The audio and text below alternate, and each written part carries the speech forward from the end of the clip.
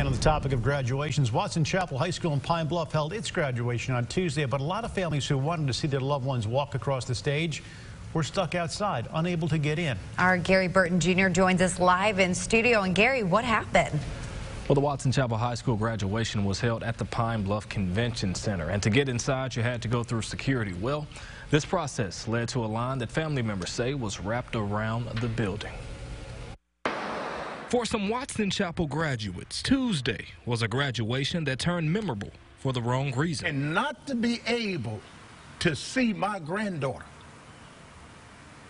cross that stage and hear her name called and to receive her diploma, man, it was heartbreaking. Shade Closure was among the many people standing in line waiting to get through the metal detectors at the Pine Bluff Convention Center.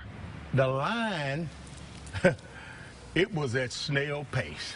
Closure says the line wrapped around the building. He got in line at 6:25 p.m. and the graduation was over when he made it in.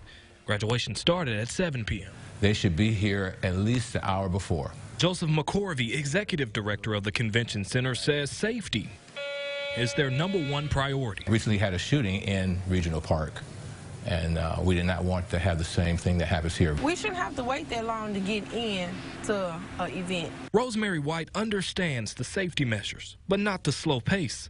Thankfully, she saw her daughter walk, but it was a close call. We finally get in and we sit down and they're on the letter E. Well, thank God my daughter's last name starts with an H. The Watson Chapel School District did release a statement from Superintendent Andrew Curry on their Facebook page apologizing for what happened. You can't get that moment back, and no matter how many times you apologize. I tried getting in touch with the superintendent for comment, but was told he was unavailable. Shade Closure hopes no parent or family has to go through this going forward.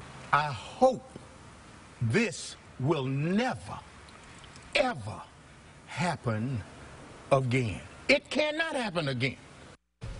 And Pine Bluff High School's graduation is on Friday at the Pine Bluff Convention Center. Now, they released a letter to parents advising them of the bag policy and security checks. Graduation starts at 7 p.m. Reporting in studio, I'm Gary Burton Jr., KARK 4 News.